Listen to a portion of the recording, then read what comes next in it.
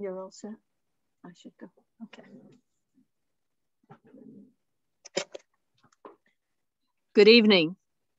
On behalf of the Cuba program of the Institute of Latin American Studies at Columbia University, I want to welcome you to this evening's webinar entitled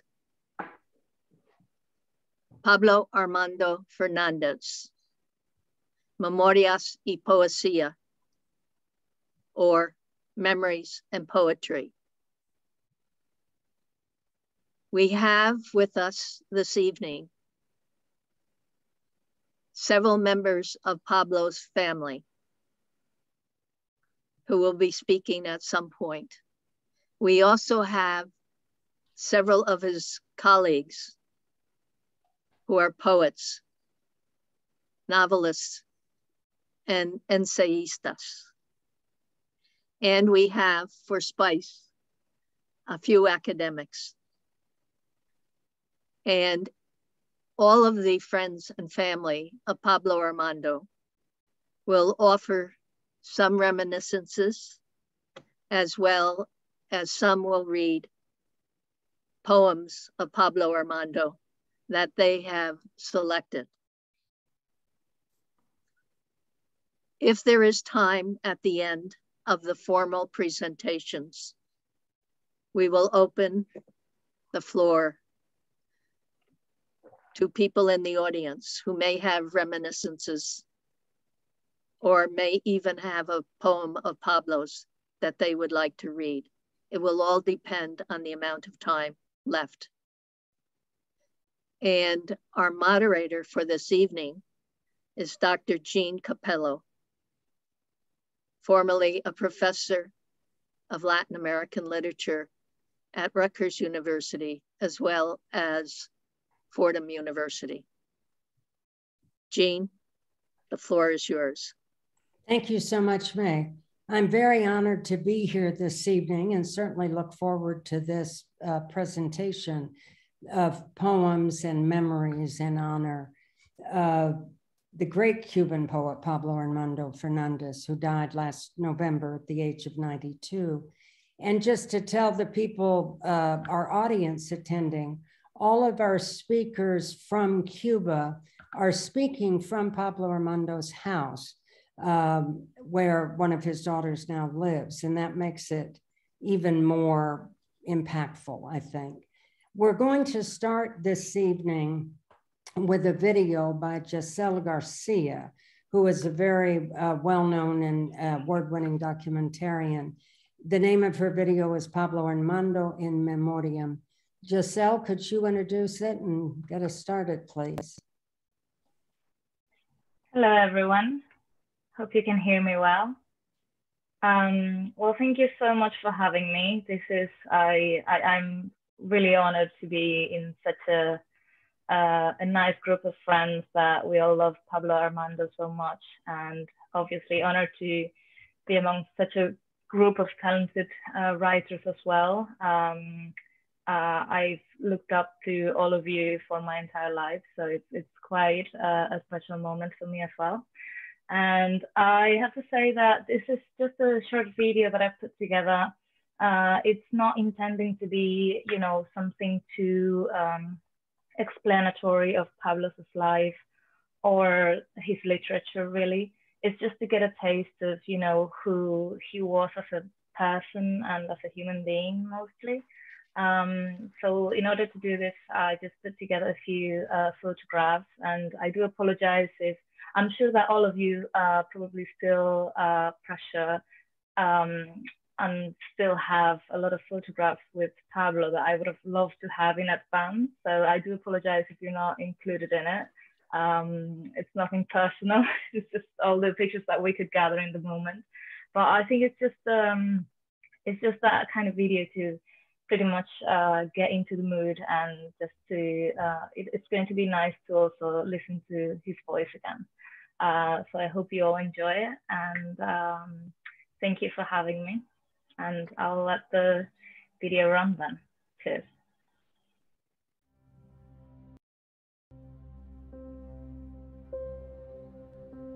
Bueno, a mí me pasan cosas muy extrañas.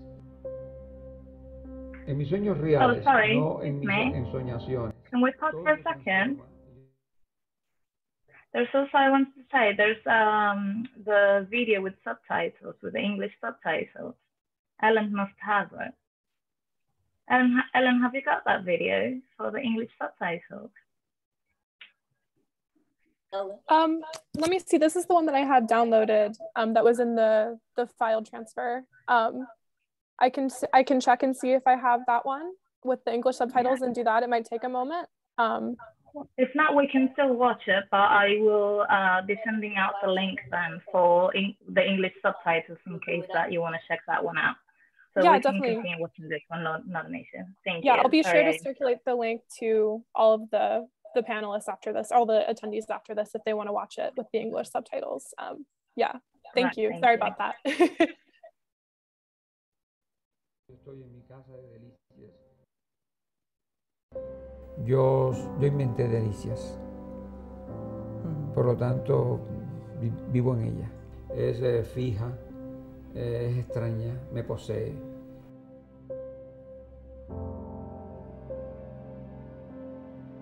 Yo llegué a los Estados Unidos en 1945. Ese año cumplí 15 años. Viví allí hasta 1959. Pues te diré que toda mi adolescencia real transcurrió en mi primera juventud en Nueva York. Y sigue siendo la otra parte de mi vida.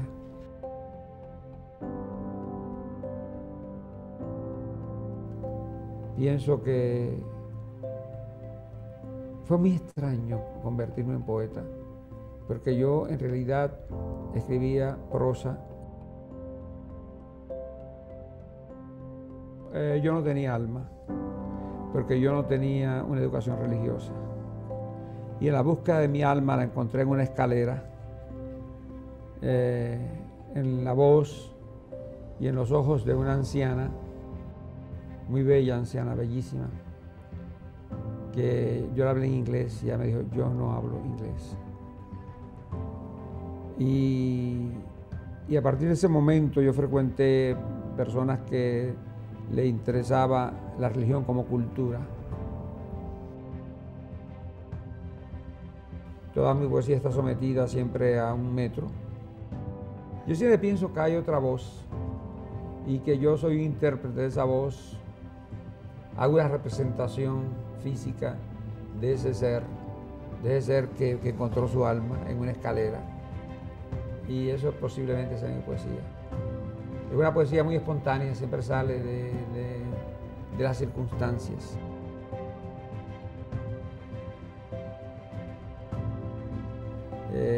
A mí me conmueve mucho oír a alguien leer poesía mía en bengalí o en ucraniano, croata, y digo, ¿y esto qué es? Que no entiendo una sola palabra, pero sé que están remitidos a un texto anterior, que yo de algún modo se me fue otorgado el hecho de poderlo transcribir en castellano, y ellos pueden ponerlo en cualquier idioma y es lo mismo.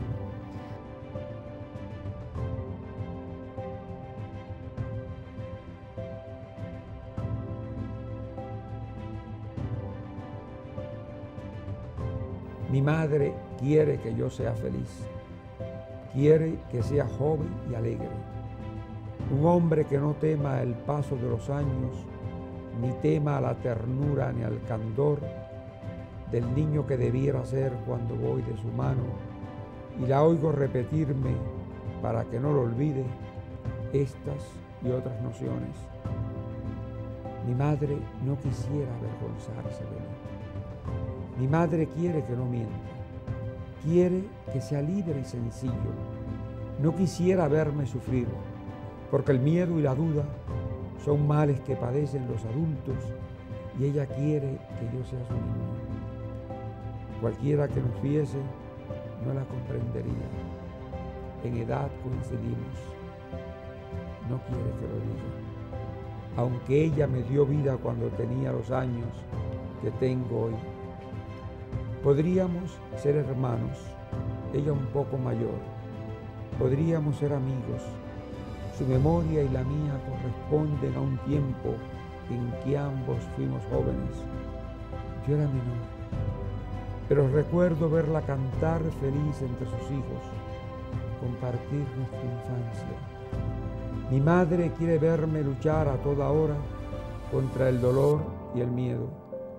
Sufriría si supiera que a mi edad, la de ella entonces, cuando me dio a la vida, yo soy su viejo padre y ella mi dulce niña.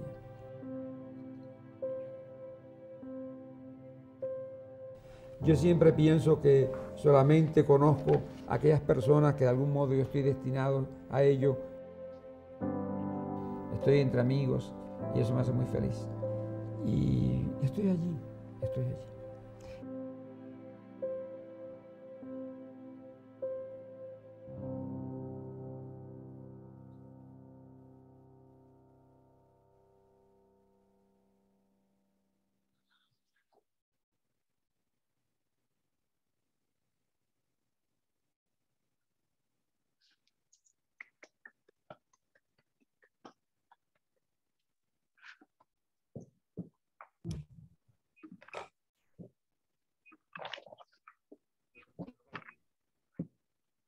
Bueno, buenas Thank you. tardes. What a wonderful way to start our evening, Giselle. Thank you.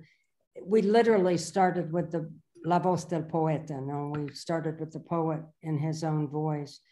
And to follow upon that, we're going to hear from the esteemed Cuban poet Nancy Morejón, the 2021 winner of the Cuban Premio Nacional de Literatura and the National Alejo Carpentier Award. She'll be speaking to us from Pablo Armando's house.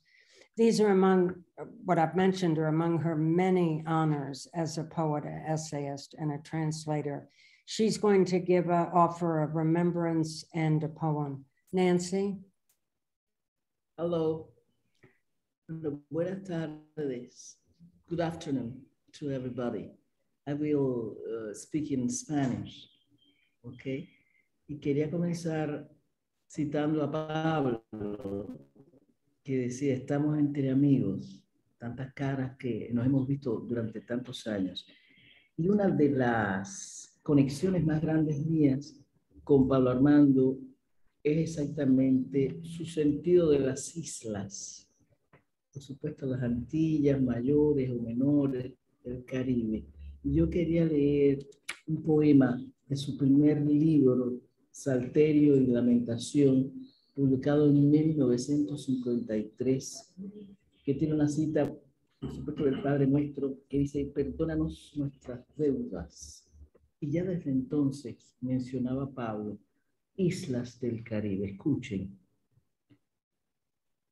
Válgame saber que Curazao no es solo un nombre en la calle, donde el frutero vocifera su impaciencia, donde una mujer mece su desesperación y un pequeñín gimotea por la pelota que ha roto la vidriera del usurero. Año 53, y ya parecía Curazao. Tanto le debo, hay que decir así, uno tiene que ser agradecido. Y yo, en un momento como este, aquí entre la descendencia de Pablo Armando Fernández, tengo que mencionar también a Maruja, ¿por qué no? Tanto le debo a Maruja también. Entonces voy a leerles un poema que yo escribí, pero que ni Jeca, ni Bárbara, ni Teresa, ninguno sabe, ninguno conoce. Y tengo el gusto, bueno, de leerlo aquí para rendir tributo a alguien cosmopolita, campesino y cubano universal. El poema se llama El tren pasó. Tal vez huyendo del batey, el tren que esperábamos pasó sin darnos cuenta. Fueron sus silbidos en la noche los que anunciaron el trino de los gallos y el vapor de las tamboras. El poeta de cabellos blancos se trepó al highway y fue a parar a la estación de trenes para ver pasar el tren de su hora exacta. Esa hora que lo llevaría de la mano como un niño, el niño aquel corriendo sobre los raíles en delicias hacia los suburbios de Nueva York para continuar esperando al tren más lento, el del final, el suyo, junto a Manila y a Maruja, en pleno andén, ardiendo entre las sombras, ardiendo en pleno andén. Muchas gracias. Me quise acompañar de este pequeño librito que Pablo me regaló, donde está un folio, donde está el poema de Curazao. Y en mi casa, en la sala de mi casa, que hay libros y libros y libros y libros. El primer libro que se ve es ese, con esta imagen. Así que les agradezco mucho haber podido compartir esto, a Gabriela, a Pablito, a Nina Serrano, que hace tanto que no nos vemos, a Sandra, a Philip Brenner y a mi gran amiga Margaret Crahan. Hasta pronto.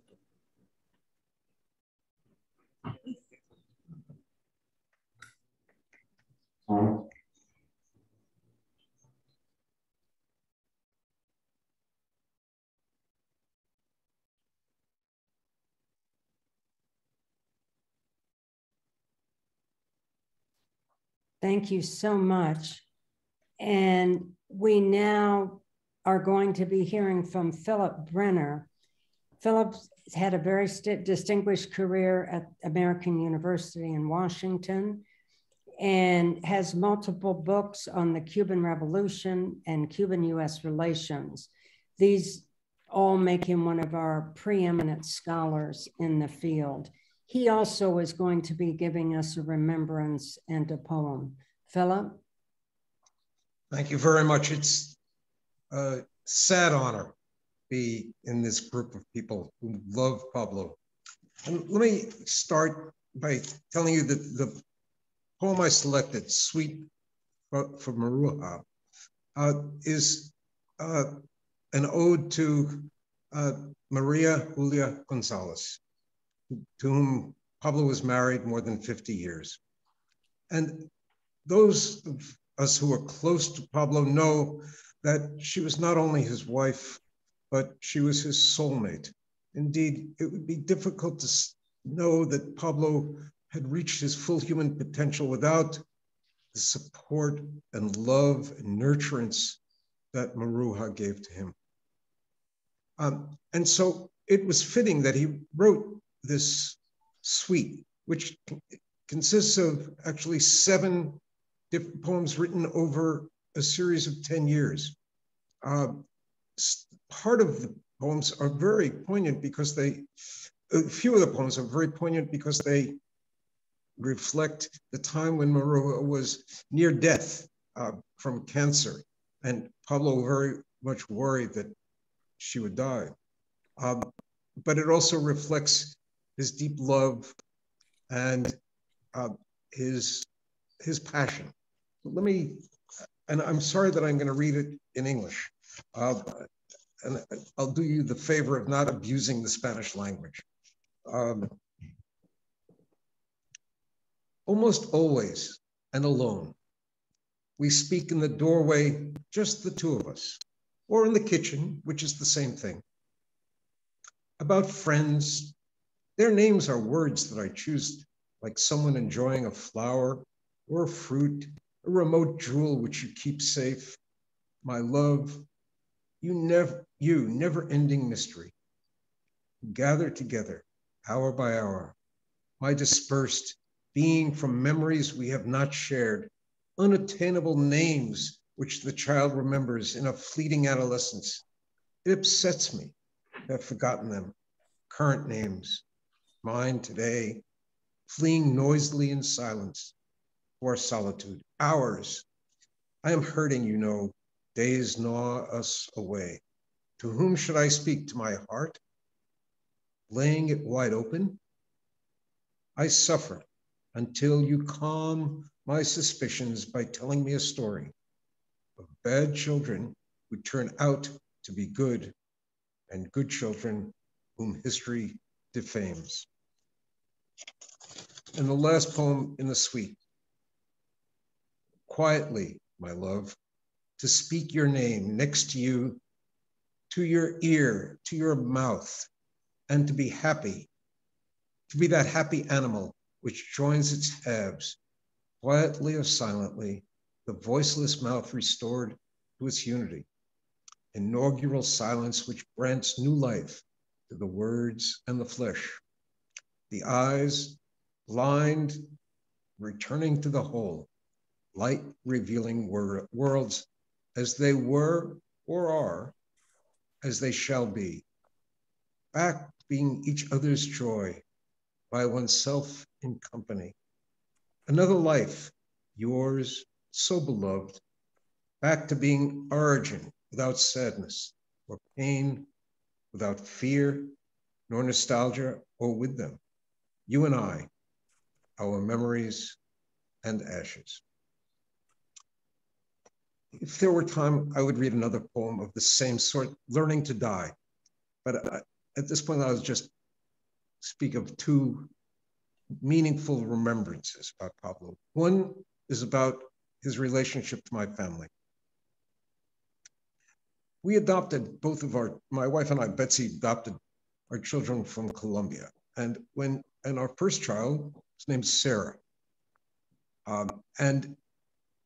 As we were about to adopt our second child, who we knew would be a boy, Pablo was staying with us while he was visiting in Washington.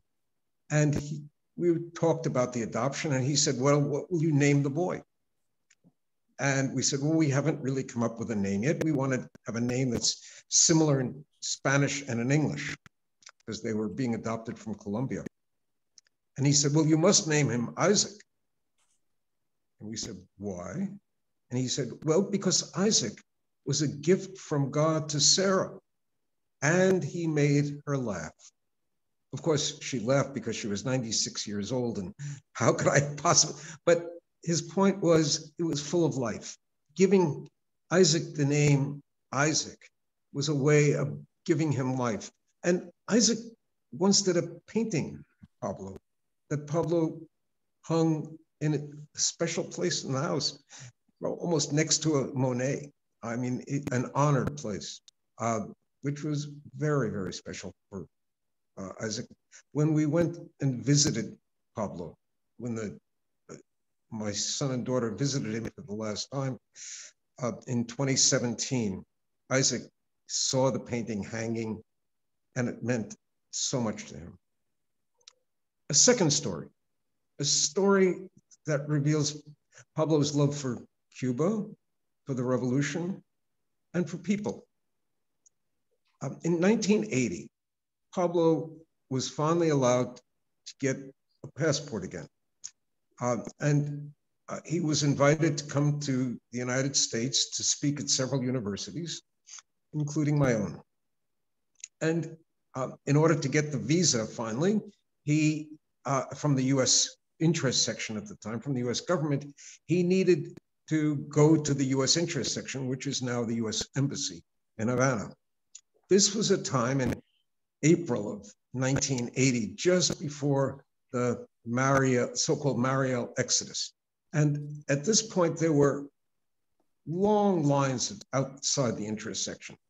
He described it as 500 people or more, all waiting to get a precious visa. This is before Mariel. And Pablo, dressed very formally as he always did, walked up to the head of the line, as he tells the story, and people started shouting at him, "Get back! Who the hell do you think you are? Go to the back of the line." And he said it gave him such a great joy that people talked to him that way. And the reason, he said, was that these are people who wanted to leave Cuba. But Cuba had left them something. It left them a measure of dignity. He said 20 years earlier, had a man such as myself, dignified, dressed very well, moved up to the front of the line, people would have shuffled away and tried to let him go by. But these people had a sense of self-respect and dignity. And he said, that's what the revolution had given them. And he was so proud of them. He was proud of the revolution. And he just enjoyed humanity. Thank you. Thank you so much, Philip. And now we're going to hear from Nancy Serrano, speaking to us from California. She's a distinguished poet and educator. Much of her work is focused on increasing access to poetry, social justice, and the arts, particularly with high school and even younger students. She worked in radio for many years with Comunicación Aztlán and has won any number of international film awards. Nina, there you are. Yes. The floor is yours. Thank you. I want to thank Dr. Meg Crahan and Columbia University for providing this great international opportunity to honor and remember Pablo Armando Fernández and his poetry. I'm going to be reading this. My memories of Pablo Armando Fernández begin in 1968, a hasty introduction in front of a tall Havana apartment building. A charming man, animated, full of poetry. My next memory is more detailed. Gathered around the green-tiled kitchen counter of his new home in the Miramar district, amid stately, charming residences, embassies, and schools, Pablo explained how his personal friend, Celia Sanchez, Fidel Castro's aide, had found the house for his family. The kitchen is ampled. The big stove against the rear back wall is by the door, leading to a yard full of plants and trees. The room is full of light. Next to it is the dining room.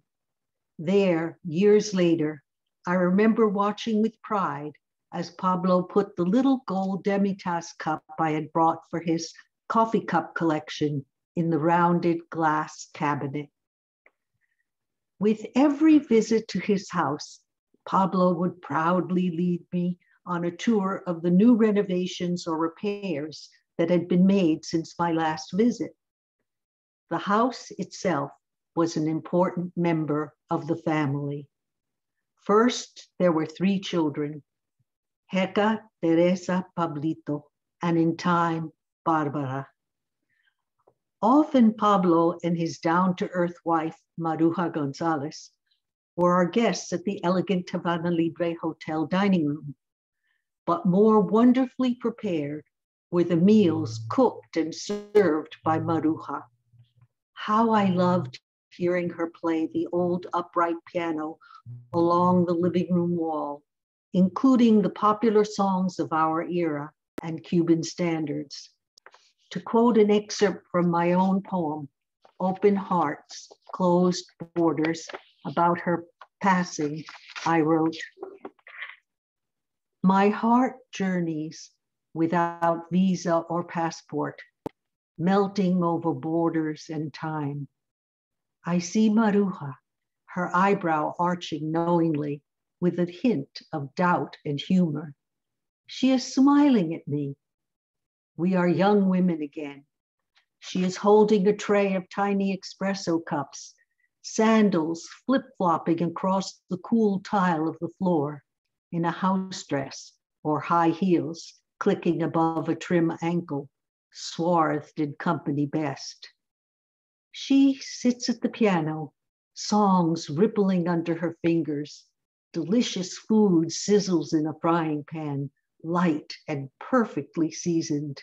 The aroma wafting through the antique settings of the rooms. She is the queen of her kitchen and loves to be at home. That was an excerpt from my poem. My favorite memories of visits to Pablo's house are from 1974, when I spent a year from 1974 to 75 living in Havana and in the countryside. Philip Brenner informs me that that year is often called the gray period, during the 10 years when Pablo and other blacklisted writers could not publish. Pablo and I formed a literary society of which we were the two exclusive members. 1 or 2 nights a week, I would come to his home and we would read to each other what we had been writing. His accented English was very British, reflecting his happy years as a cultural attaché at the Cuban embassy in London in the 1960s. During our sessions, Pablo wrote an entire novel. I forget which one, but I remember his sleepy arms, waving gestures as the plot spun from the suburb of the story to another suburb. My own novel took a few more decades to be completed. Sometimes during our poetry society sessions, I would help him with translations from his day job as a translator at a science institute. I remember a difficult one about the nature of pink marble, which is indigenous to Cuba. A group of printers at that work center surprised Pablo by printing up a booklet of his poems. He was deeply moved. Fortunately, a day came when Pablo's work was widely published and honored. He was invited to read everywhere. He was even honored at the International Book Fair in Havana. In 2011, I returned to Cuba.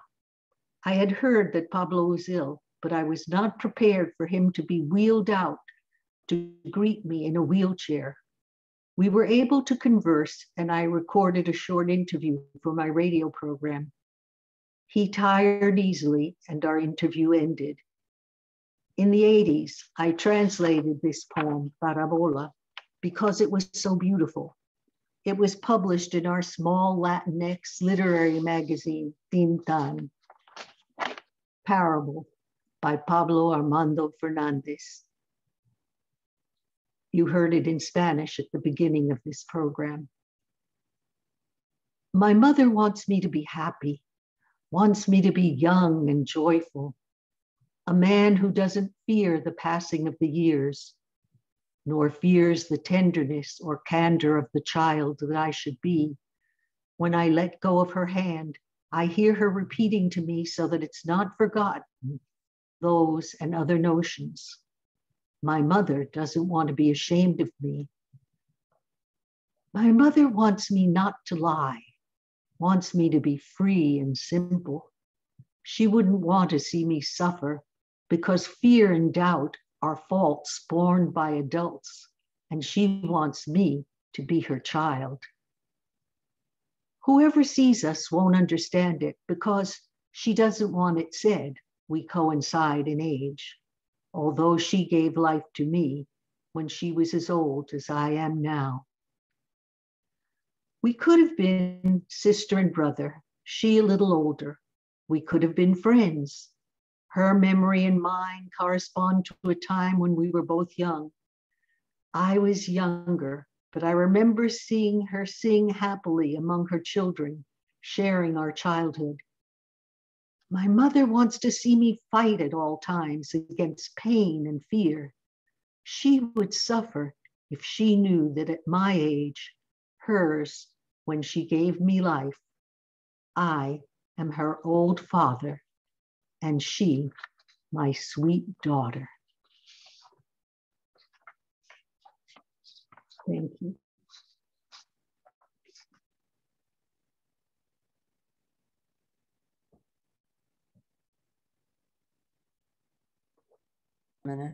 Thank you so much, Nina. That was truly lovely.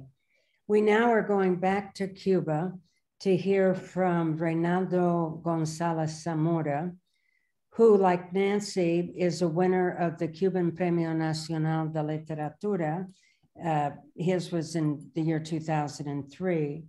He is a longstanding member of the Academia Cubana de la Lengua, as well as being a very noted poet, essayist, and journalist. And he will be giving a remembrance of Pablo Armando. Reynaldo. Buenas tardes. Espero que puedan. Tengo que declarar que estoy muy emocionado, porque con este tipo de información que estamos elaborando, quiero estar hablando con Pablo Armando. Y esto es un regalo. Esto es realmente un milagro. Que es un milagro que da la tecnología, etcétera, pero que da sobre todo la amistad. La amistad es más capaz de regalar milagros que la tecnología. La amistad, si es buena, no traiciona. La tecnología sí puede traicionar. Y en esta ocasión, en que estamos además los hijos de Pablo, estamos los amigos, algunos de los amigos más cercanos en Cuba de Pablo, y a través de estas cámaras de ustedes, la memoria gana un espacio mayor, gana un espacio que puede doler o que puede alegrar. Pensar que voy a tener cerca otra vez a Pablo Armando, como tantas veces estuvimos en Cuba o en el mundo, y algunas veces con Maruja. Nos divertíamos mucho. Podíamos convertir cada rincón de cada ciudad que íbamos en un trozo de Cuba. Si estábamos en Nueva York, conocíamos espacios que tocó José Martí, el mayor milagro. Si estábamos en España, conocíamos también los espacios que tocó José Martí. Tuve 2 o 3 viajes fundamentales con Pablo a lugares que crecieron ante mi memoria más por haber estado precisamente con Pablo Armando. Pablo Armando ha sido para mí no solamente un amigo entrañable, un amigo de una intimidad total, sino de momento me regaló sus hijos. Soy el tío de todos. Y así me han tratado y así hemos sido. Y Pablo Armando también me acercó muchos rincones de la poesía. Juntos conocimos que la poesía tiene muchas formas de mostrarse y de querer. No es que queramos nosotros la poesía, es que la poesía nos quiera a nosotros. Y cuando uno está cerca de una persona como Pablo Armando, siente ese regalo realmente con una fuerza que te electriza, que te domina. Y debo decir con Pablo que también me regaló muchos trozos de mi propio país y de las imágenes y de la filosofía y de la fe en el país.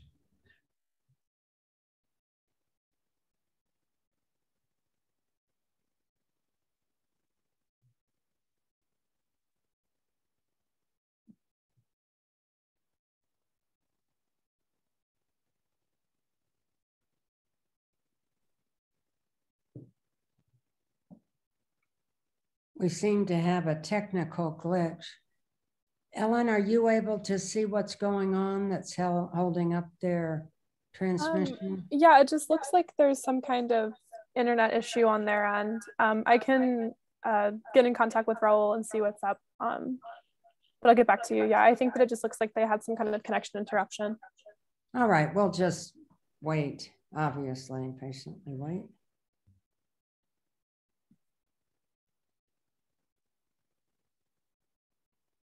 Looks like they might be back on. Espero que esta circunstancia no altere lo que quiero decirles. Esta ocasión única de tener de nuevo cerca de mí a Pablo Armando Fernández. Hubo algunos momentos en mi vida que estuvieron muy vinculados a Pablo. En particular, un concurso Casa de las Américas, en que Pablo ganó el premio y yo la primera mención. Yo conocía su novela tanto o más que él, y él la mía, porque nos habíamos ayudado mutuamente a darle cuerpo a esas novelas, a manejar las escenas, los capítulos eran como si yo hubiera escrito parte del libro de Pablo y Pablo parte de mi libro. Puedo decir que cierta picardía en aquel momento quiso hallar desencuentros que no tenían camino con Pablo y conmigo. Y nos reíamos, hacíamos la maldad. Yo escribí un largo ensayo sobre su novela y él terminó escribiendo el prólogo de un libro de poemas míos. Siempre estuvimos juntos en Madrid o en Estados Unidos o en varios países latinoamericanos. Y siempre les puedo contar, éramos dos tontos riéndonos, disfrutando. Volvimos a ser, como él decía, los niños que no se despiden, como en su novela. Eran los niños que siempre se acercan más. Y algo que Pablo me enseñó y que ha sido uno de los cuerpos fundamentales de su obra y de su poesía, es la capacidad de usar los mitos como presencia firme al lado tuyo. He escogido hoy para leerles un poema brevísimo, pero que tiene una carga exactamente de esto que estoy diciendo. La capacidad de Pablo Armando Fernández de darle cuerpo a la imaginación religiosa. Es una provocación también de mezclar religiones, como lo hacemos en Cuba constantemente. En Cuba no somos de una religión, somos de una mezcla de religiones. Y si alguien sabía esto, era Pablo Armando Fernández. Voy a leerles un poema que le dedicó a Aide Santa María. Pero él no dice Aide Santa María, llama Ochun Yeye Cari. Ochun Yeye Cari es una variante de la Virgen de la Caridad del Cobre en el catolicismo, pero visto desde las maravillosas culturas africanas que vinieron a reñirse con el catolicismo en Cuba, hacer un maridaje de religiones. Nadie entendió ese extraño mundo como Pablo Armando Fernández. Y además de esto, era como un profesional de manejarlo como juego. Mucha gente no creo que haya entendido a Pablo. Pablo todo el tiempo jugaba. Cuando va a publicar su primera gran novela, que es una novela extraordinaria, le llama Los niños se despiden. Era como que ahí, con esa novela, dejaba la infancia y entraba en los problemas, digámoslo así. Porque después de la infancia vienen los problemas. Y Pablo sabía esto. El mayor regalo que me hizo Pablo, siempre, ha sido esta hermosa familia. Maruja y sus hijos, que son mis hijos, mis sobrinos, que me he sentido siempre parte de la familia y ellos han sido conmigo muy regalones, una palabra de español que usamos en América. Regalones. Maruja y Pablo me regalaron una familia y yo me incorporé a ella. Las historias de Maruja y Pablo conmigo en Madrid o en Andalucía era para empezar a contarlas porque siempre tenía un trasfondo de humor y de picaresca que ellos dos manejaban muy bien. Maruja era una mujer de una inteligencia callada, una inteligencia superior y se entendía con ese diablito que podía ser Pablo Armando Fernández. Y sus hijos me han querido como un tío. Pero yo he querido a Pablo, además, como se quiere al paisaje, como se quiere al país.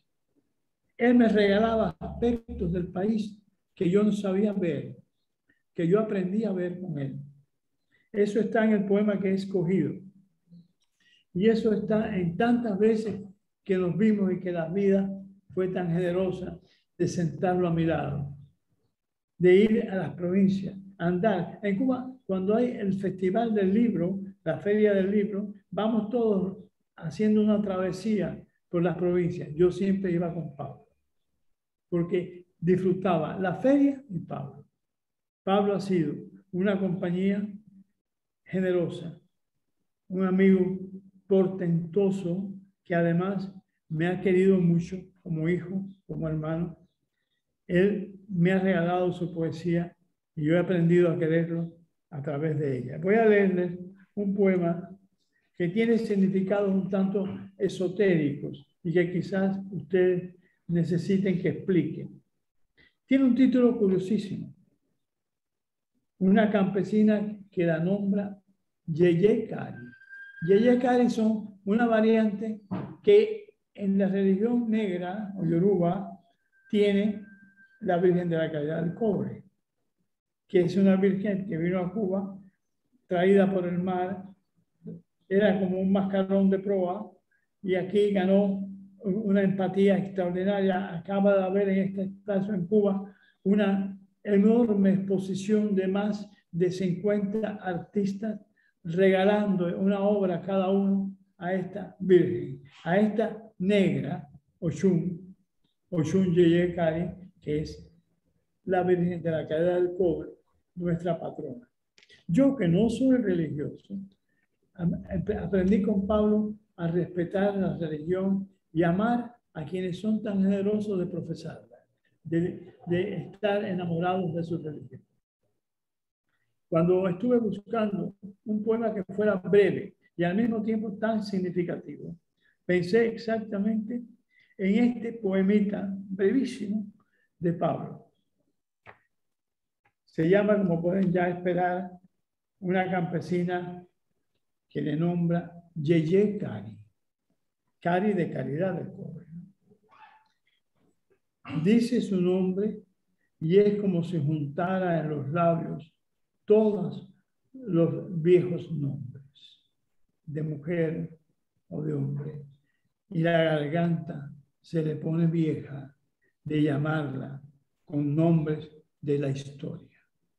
La Virgen está historiada. Claro. Está parada como piedra viva, señalando caminos de agua y tierra. Dibujado su rostro por el dedo del monte. En la religión de los negros de origen africano en Cuba, el monte, donde están los árboles, las hierbas, es fundamental. Ahí está el misterio. Ahí está la posibilidad de salvarse o de curarse la enfermedad breve. Dibujado en su rostro por el dedo del monte para, perdonen, estoy mal iluminado, para mostrarnos la grande y la menor. Y un día que no vino, se supone ella lo sorprendía a él y él ese día no vino. Y perdone que estoy haciendo esta explicación porque sé que en términos que ustedes manejan, la religiosidad es otra. Pero tampoco es de la tierra, dice. Tiene como su nombre viejos los ojos para mirar el mundo. Si conociera una alegría más grande, la llamaría por sus viejos nombres. Quiere siempre decirnos, Pablo, y estas cosas puedo decirlas porque me las explicaba. Yo era realmente alguien que no manejaba estos elementos, digamos, esotéricos. Pablo sí lo hacía y muy bien, porque él era el poeta. Él entendía la poesía como una especie de andar entre mitos y hallarles la razón que el ojo no avisado no ve. Él ve esa otra parte del mito. Yo tuve con Pablo verdaderos aprendizajes, porque yo venía de un mundo muy distinto. Cuando Pablo me hablaba de Nueva York, y cuando después fui a Nueva York con Pablo, y anduvimos, que esto no he hablado nunca, anduvimos a aquellos lugares donde estuvo José Martí.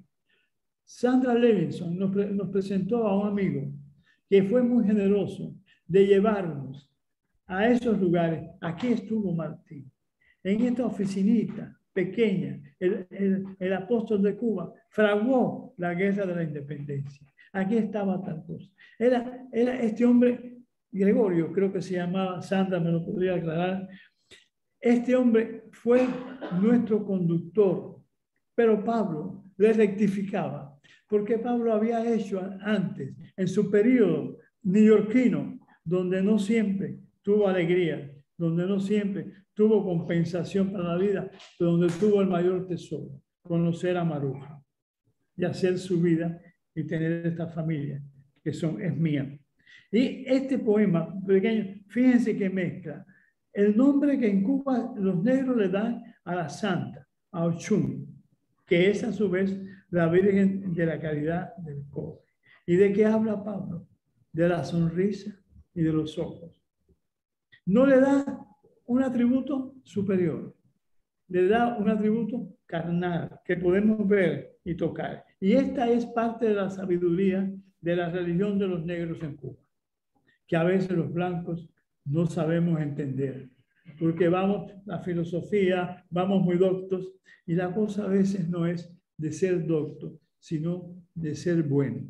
Y en cuestión de bueno, no conozco otro mejor que Pablo Armando.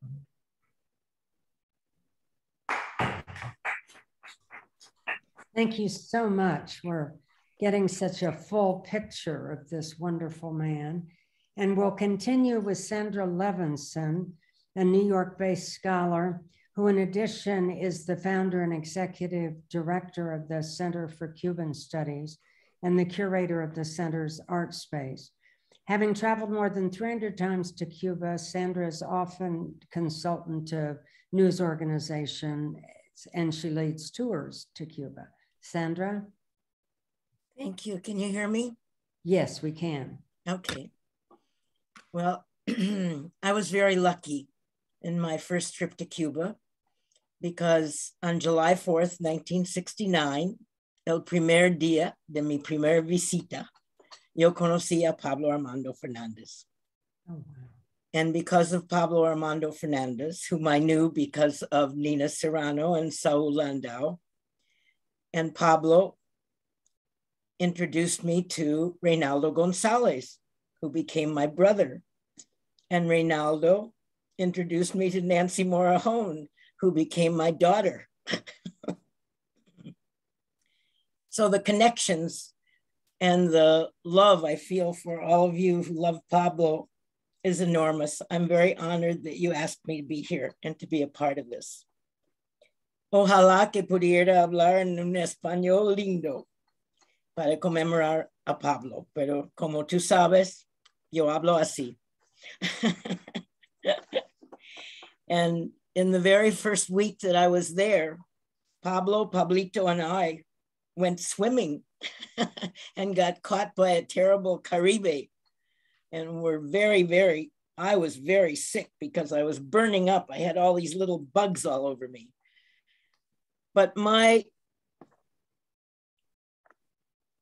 journey with Pablo began the very first day. And although I suppose it ended with his passing, it didn't really end because, as you have all pointed out, his capacity for friendship, his capacity for love was enormous. And I think most of all, Pablo taught me how to love Cuba. He taught me how difficult it could be to love Cuba sometimes. He taught me how important it was to love Cuba. And all of us know how much our friendship for Pablo and for one another means to us. I have a couple of little stories I'll mention that I've probably told all of you before, but not our larger audience. Philip talked about how important Pablo was to his family. And I want to say how important Pablo was to my family too. The last time that we were all together was actually for my sister's 90th birthday, when we spent a wonderful time in Pablo's house with Pablo and Nancy Morejón and Marta Rojas, my sister, my brother, all of the people who accompanied us to celebrate Mimi's 90th birthday. And that made us reminisce about a couple of things. One, when my dad died in 1983, and my mother was clearing out the closet, she said, you know, I think Pablo was the same size as your father. I think I'll give Pablo some of Daddy's clothes. And I know he has the same size shoe.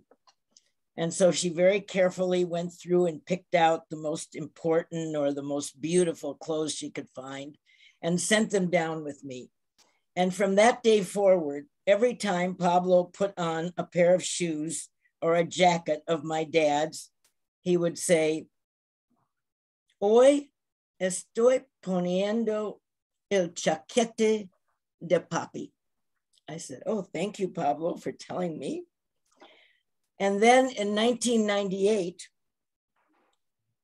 when Pablo was in the United States, I'm not sure if he was in Washington or in Chicago at the time he called me, but my mother had just died. And I told Pablo, and Pablo said, I'm coming to Minneapolis right now. I said, what do you mean you're coming to Minneapolis? Your mother died, I want to be with you. And the next day he was in Minneapolis. And it happened that I was there, not because my mother had died, but because we were planning a fundraiser for the Center for Cuban Studies. And Pablo said, I will read poetry at the fundraiser. And he proceeded to read several of his poems, starting with a poem about the death of his mother.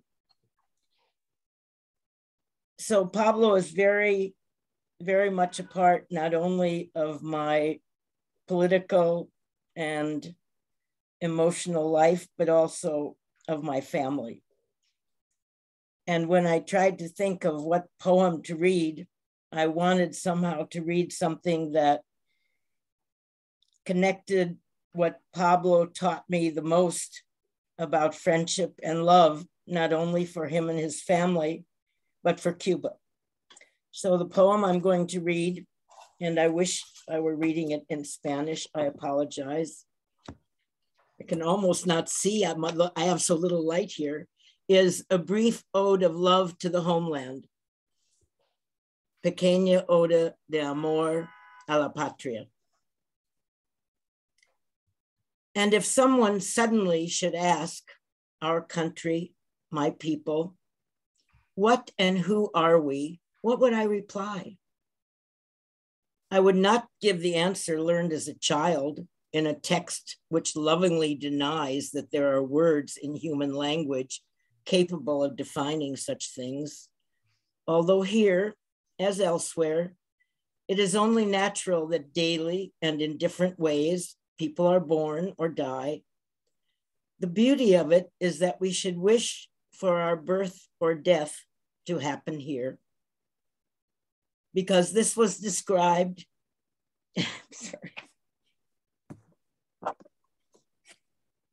as the most beautiful, as the most beautiful land seen by man. The sweetest, most fragrant and pleasant, under the glow of a reborn sun. I should not forget, also at times it was bitter and melancholic. It moved away from us and we sought it out in distant memories, half forgotten through grief. Or fear of the obscure motives of love. Not a ridiculous, obsessive, irrational love, but a necessary and painful one. Not love of readily accepted beauty for its great goodness or from habit, nostalgia for the past or an illusion of the present, but for what is born and what dies. I think that Pablo's love for Cuba, love for Heka, for Teresa, for Maruja, for Pablito, for Barbara, who was born as I came to Cuba, was something incredible because he was able to embrace so many people with so much love. He put so much into his friendship and his love. He gave you his all. And that made us give him what we could give of our all. It was a precious gift. Thank you. Thank you so much, Sandra. What a beautiful remembrance. And now we'll hear from Meg Crahan.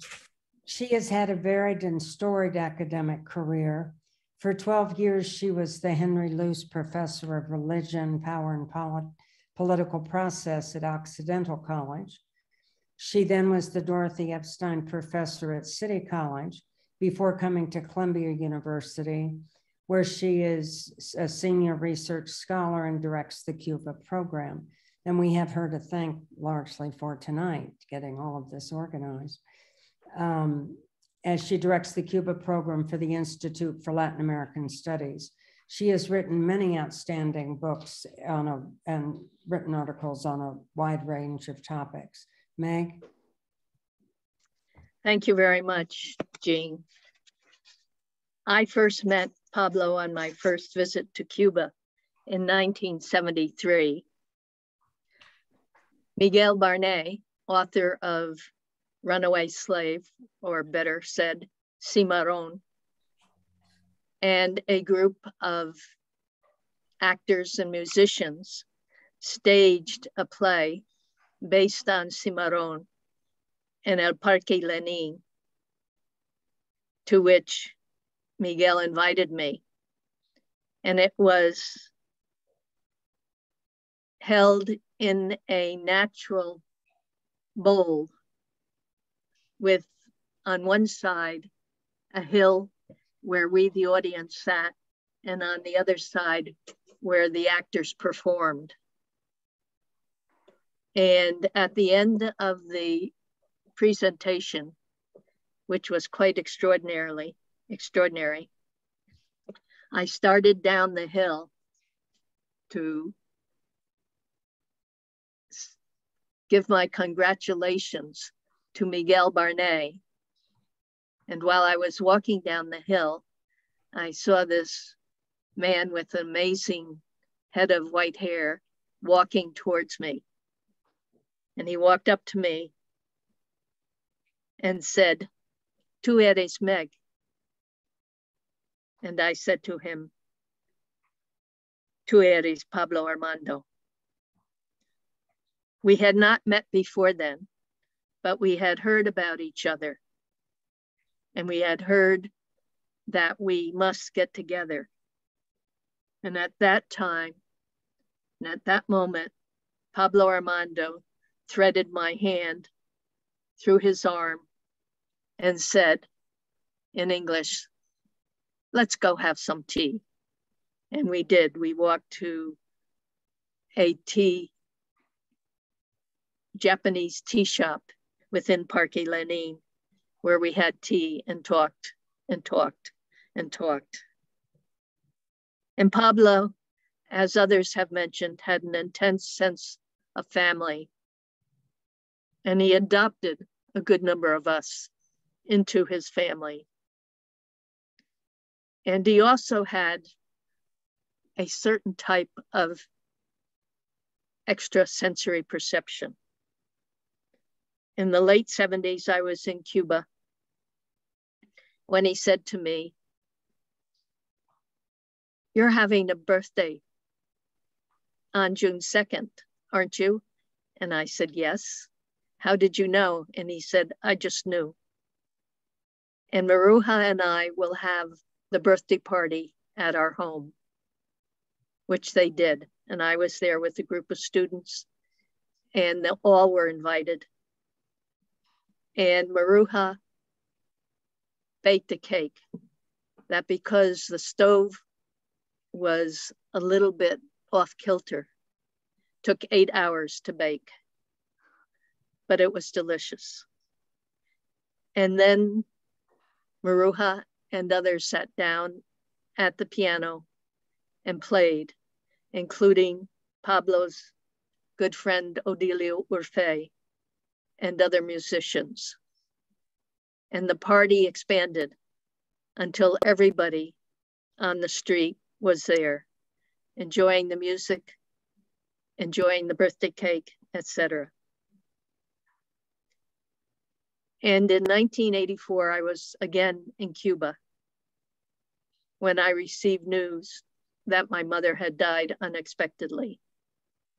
About 15 minutes after I received the news, or I was packing to go to the airport, Pablo Armando called and he said, "What's wrong?" And I said, "How do you know?" And he said, "I felt it." And he said, "Your mother?" And I said, "Yes, my mother has died." And he said, "I will be right over." The last time I saw Pablo Armando was in December 2019, together with Philip Brenner, when Pablo already was bedridden. And we went to the house and we went up to his bedroom and he looked up and he said, "Hello, Phil." And then he said to me, "Meg, give me a kiss," which I did. And we said goodbye. Pablo wrote a poem about the first time we met in the Parque Lenin in 1973.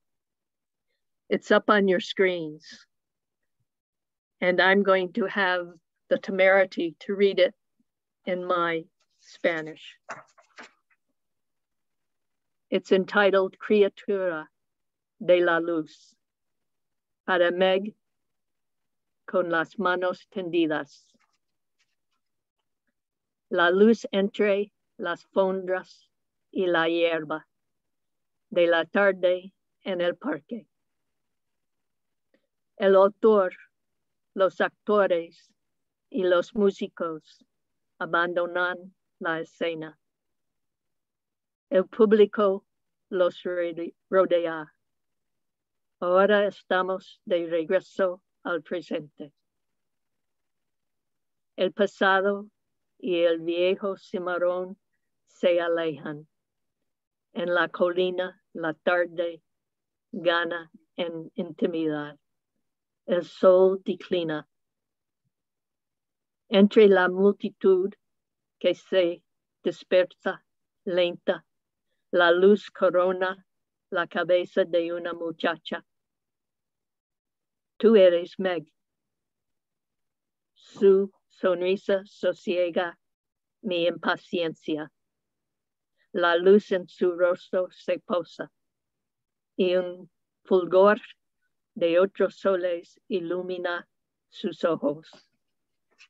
Todo a su derredor es luminoso.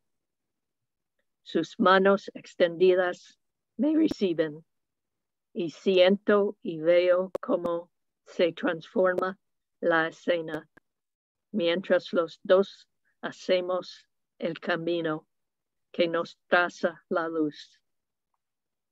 Entro a su lado al reino circular de la escritura. Criatura de la luz. Recupero, siguiéndote, memorias de otros tiempos y andanzas. Tú me devuelves cuanto usurpo el olvido y me enseñas a mirar sin zozobras, lo que hace el camino hacia adelante. Todo tú resplandeces al mostrarme los signos que animaron la palabra. Con todo mi amor, Pablo Armando. Adiós a Pablo. Thank you so much, Meg. It's so clear this evening that all of our speakers feel like in one way or another, they're the children of Pablo Armando Fernández. They all have felt so much a part of his family. And it's been wonderful that they've been here this evening to share these remembrances. The next speaker we're going to hear from is one of Pablo's biological children, I guess we would say. Our final speaker will be Teresa de Jesús Fernández González. She is going to speak to us from her father's house in Cuba. She, among many other things, is a longstanding member of the Unión Nacional de Escritores y Artistas in Cuba, and we are so glad to have her with us this evening. Teresa. Hola, buenas noches y ante todo gracias a Meg, gracias a Philip, a Nina, a Sandra, a Jean por este recordatorio y a Giselle por su vídeo. Bueno, por algo que decía Reynaldo, porque es un momento de pensar en él, de recordarlo, pero sobre todo con las personas que realmente lo amaron, que fueron sus amigos de ambas orillas, como él también amó a ambas orillas. No podría decir muchas cosas, por supuesto, porque le debo mucho, sobre todo de la sabiduría de lo que significa ser un ser humano. Y eso es lo que más le agradezco. Ese legado que ambos, mi madre y mi padre, nos dieron a sus 4 hijos. Ese sentido humanista, ese sentido de pertenencia a un lugar, a una familia, a unas amistades y a un amor. Pero yo quiero recordar también a mi padre por un sentido lúdico que él tenía de la vida, por una manera de saber estar, de sonreír, de apreciar las cosas bellas y de hacer de sus memorias o de sus recuerdos más preciados, de sus reminiscencias también poesía. Y yo me acuerdo cuando lo acompañaba muchas veces en Italia, a algunos de sus recitales, él siempre escogía un poema dedicado a Carmen Miranda, porque era uno de los tantos personajes que poblaron su mundo de joven y de adolescente, ligado al cine, a la música, a la poesía, al amor, y eso también era mi padre, efectivamente. Entonces voy a leer, ojalá lo pueda leer bien, este poema a Carmen Miranda. Enana descomunal, sigues son los turbantes que sobre tu cabeza alzaban selvas más suntuosas que las amazónicas. Sigues en zancos bailando zambas desde Río a Los Ángeles. Qué bobería no pisar el suelo, tocar las nubes con la cabeza. Carmen, miniatura barroca, eras un guacamayo psicodélico, eras con estas proporciones de tu fantasía un incesante anuncio de neón. ¿Qué se hicieron tus ojos rococó más vertiginosos que los de Eddie Cantor? Y tu boca, que en secreto envidiaron Martha Ray y John Brown, y tus brazos y manos asombro del dios Shiva. Ay, chica, chica, boom, chica. En zancos y con turbantes medías 5 pies 9 pulgadas. Sin embargo, los muchachos te soñaban desnuda, con tu tamaño humano, menudo, frágil. Si hay cielos, Carmen, en el tuyo has de estar como llegaste al mundo, orgullosa de medir 5 pies que los dioses disputan. No necesitarás el artificio de zancos y turbantes que inconscientes hacían propaganda a los productos de la United Fruit y a las empresas transatlánticas. Ya no serás una muñeca, no serás un producto de los trópicos, una exquisita golosina. Si hay cielos, Carmen, a tu cielo carioca llegan César Romero y Tyrone Power, Alice Faye, Don Ameche, Adolf Menjú y toda la comparsa que seguía tus andanzas desde Río a Los Ángeles. Y ya no son los mismos. Si hay cielos, Carmen, y a tu cielo carioca llegarán los muchachos que querían quitarte la saya y el corpiño de volantes, los pulsos y collares, hasta dejarte solo carne limpia que los dioses disputan. Si hay cielos, carne, en el tuyo estarás a tus antojos, mi chica, chica, boom, chica. En fin. Yo pienso que si hay cielos, mi padre también en estos momentos está a sus antojos con sus amigos. Y muchas gracias de nuevo por esto.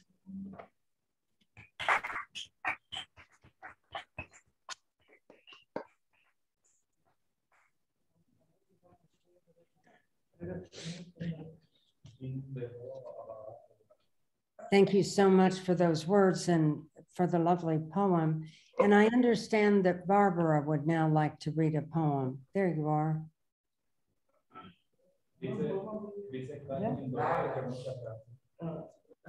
Buenas noches. Primero quiero agradecer en mi nombre y en nombre de toda mi familia a Meg por haber organizado esta cosa tan bonita. Es lo más bonito que le hemos hecho a mi padre después que falleció. Gracias a todos ustedes por su cariño, por su dedicación, por estar siempre con esta familia.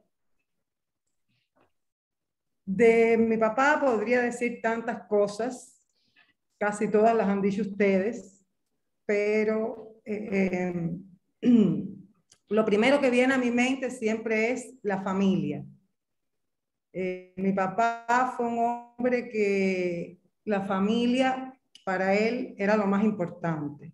Su familia consanguínea y su familia espiritual, que la componen todos ustedes y otros muchos amigos por el mundo. Y siempre, siempre nos enseñó a amar a la familia, a estar para la familia. Fue un padre excepcional. Nos enseñó a que lo más importante siempre era el amor, ayudar, estar al lado de las personas.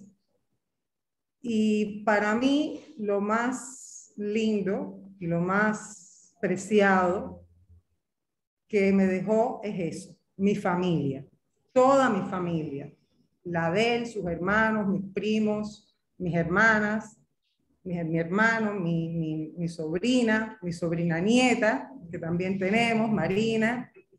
Eso para mí es lo más importante que dejó mi papá. Voy a leer un poema que se llama Tanca de Identidad, porque a mí me gusta mucho viajar, como le gustaba a él, y siempre teníamos nuestras conversaciones sobre los viajes y el mundo. Entonces,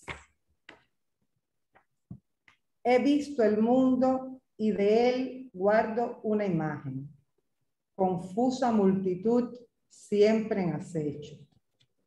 Conocer cierta gente me ha hecho sospechar que ser distinto es otra adecuación. El complicado mundo simplificó mi vida. La gente simple complicó mi mundo.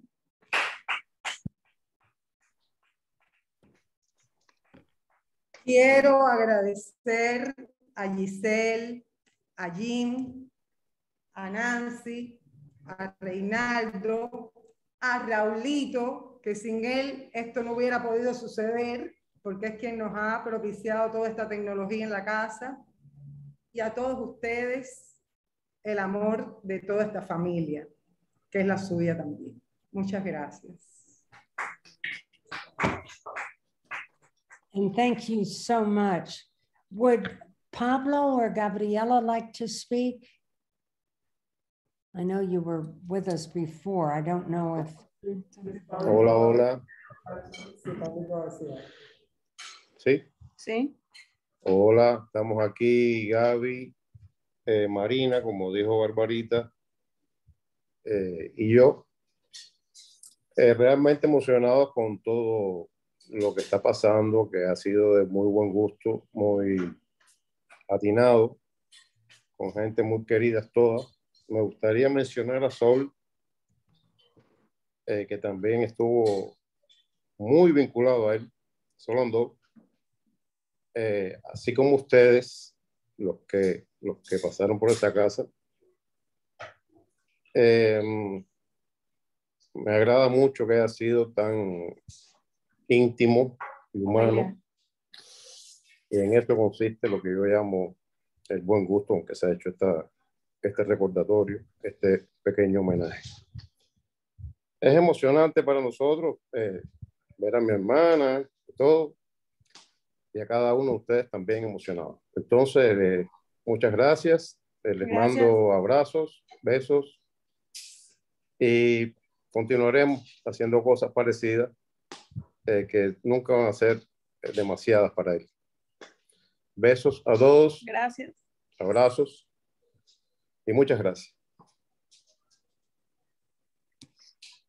Oh, it's been wonderful for all of us to have you, family members particularly, with us, but to have all of our speakers has been really moving to have this memorial for Pablo Armando Fernández. It's been a wonderful evening. Meg, you thought there was perhaps someone else in New York who wanted to, we do have some time.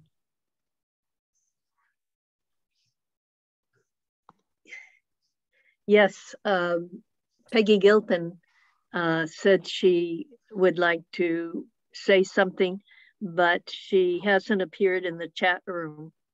So I don't think she is with us now. Unless if she goes into the chat room right now, Ellen?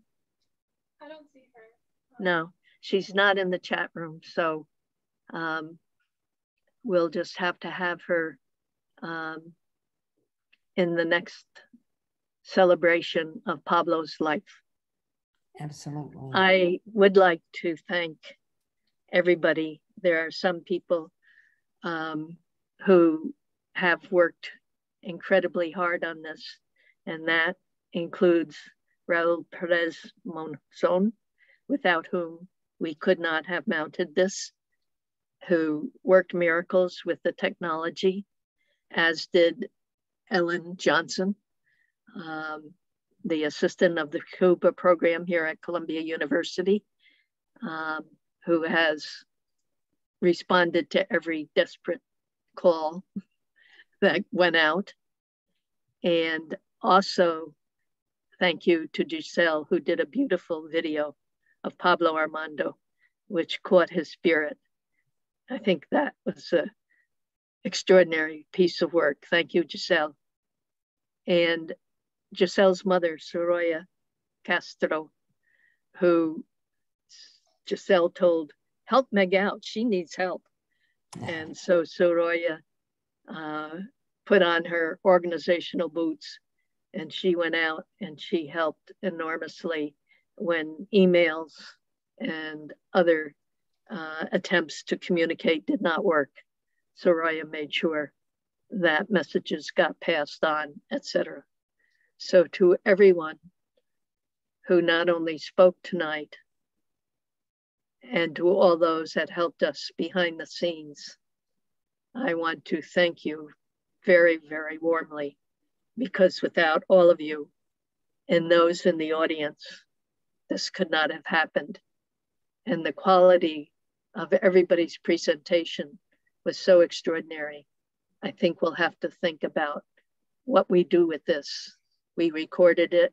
We will put it up on the website and on YouTube, but I think maybe we should do something more with it. So we will have to consult with Giselle, amongst others, about making this into a documentary. Thank you all on behalf of the Cuba program at Columbia University, and a very, very special thank to Jean Capello, who took on the very demanding role of moderator this evening and did it beautifully. Thank you. Peggy's here. Sandra.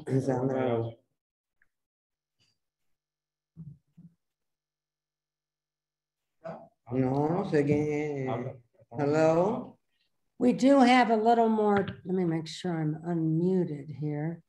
We have a little more time in our time slot. Since everyone is friends, if you want to speak amongst yourselves, that wouldn't be problematic, would it, Meg? I wish we were all together with a glass of wine and, you know, rounding out the party. Unfortunately, we're all over. We're not. Well, maybe. You think this is water? Absolutely.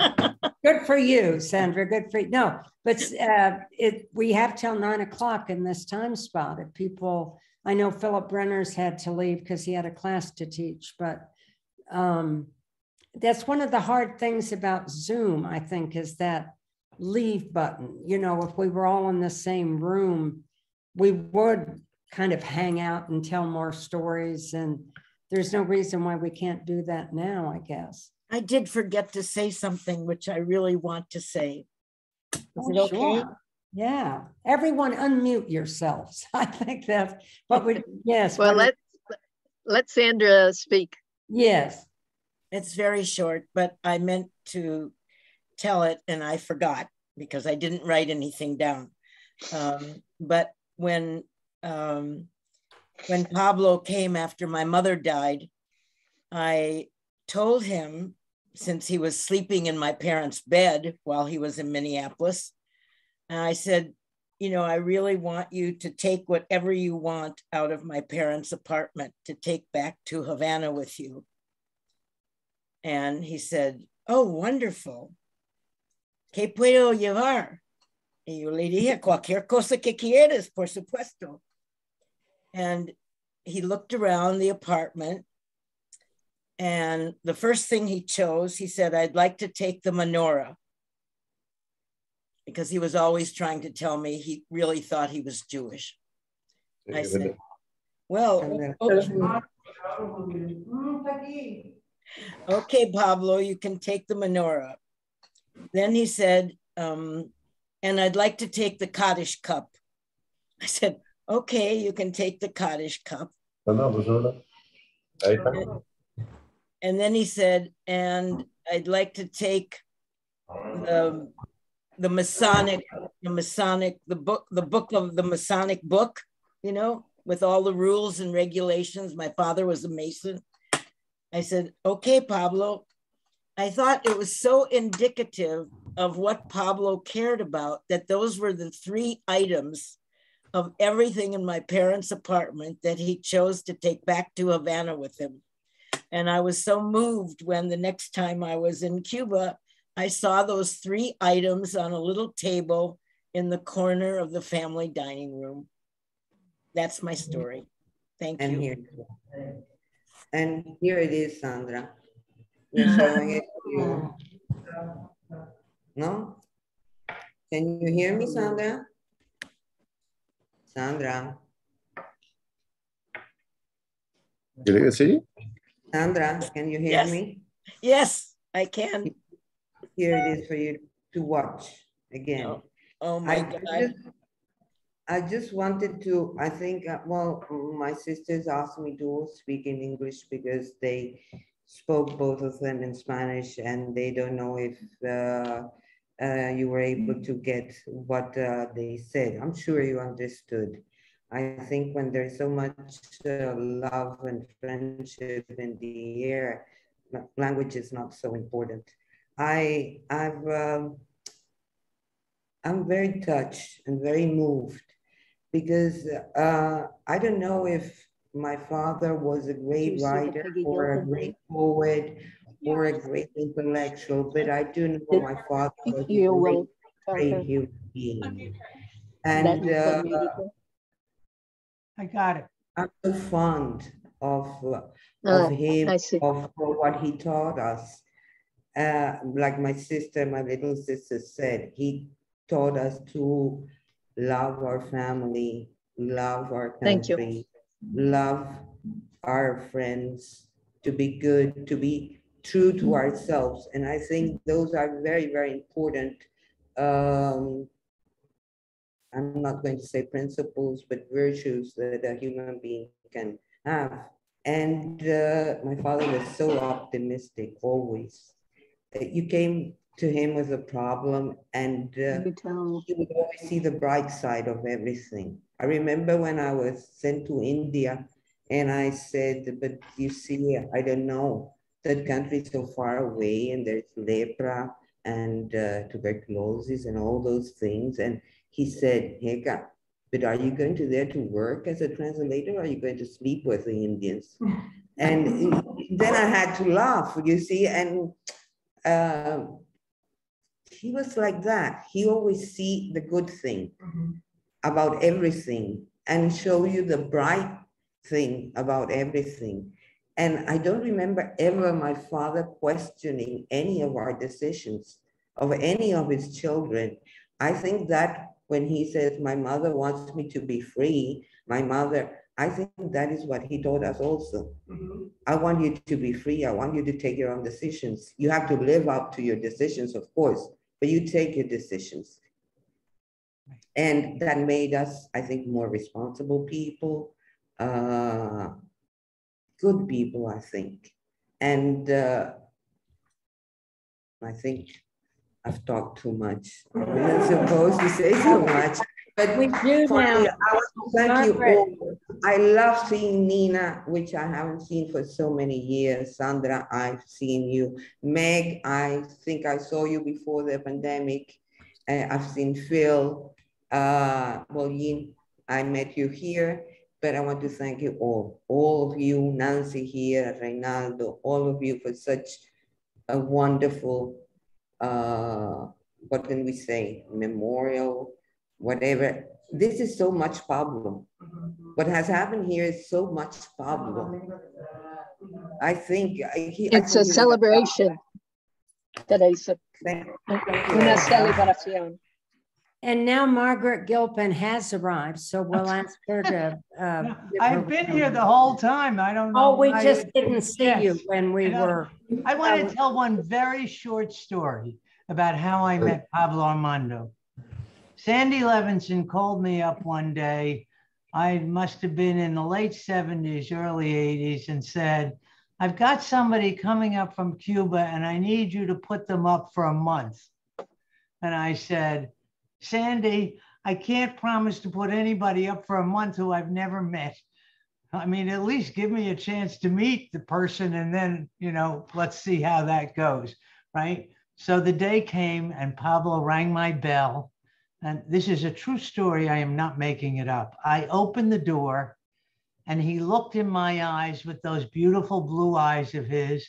And I looked back and I said, come in and excuse me for one moment. And I went to the phone and I called Sandy and I said, he can stay for a month. And that was how I got to know Pablo. And he stayed for a month. And then he came back for another month with Maruja. And he stayed for another month. And the third time he came back with Maruja and stayed for another month. And in 1984, when I got a place in Cuba, the place they offered me was on the corner of Pablo Armando's house. So, and so it speaks from there on.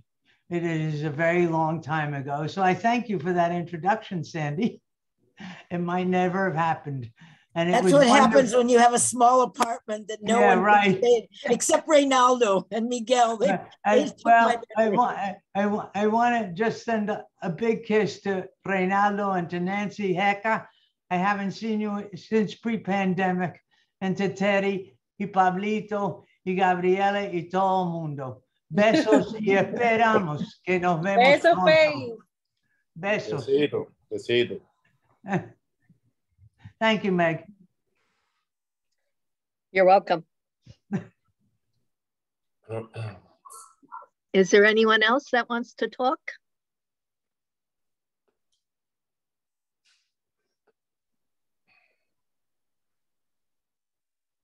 Well, I think then we will have to press the leave button and end this lovely evening that we all have had. It really has been remarkably special. That's been wonderful. Thank you all for coming. And I really want to thank Giselle for that beautiful documentary. Oh, the film was marvelous. It was really wonderful. I hope that we can all somehow keep yeah, it. we'll send an email with the link so that you can have a closer look, and it's going to have the English subtitles. So yeah, no, I'm delighted to have done it. It was really nice and emotional to go back to all those memories. So I'm glad you enjoyed it. Thank you all very much. It was They're all the girls. Hey, Giselle. Thank you. It was very moving to see everybody and hear everybody. Love you all. Mhm.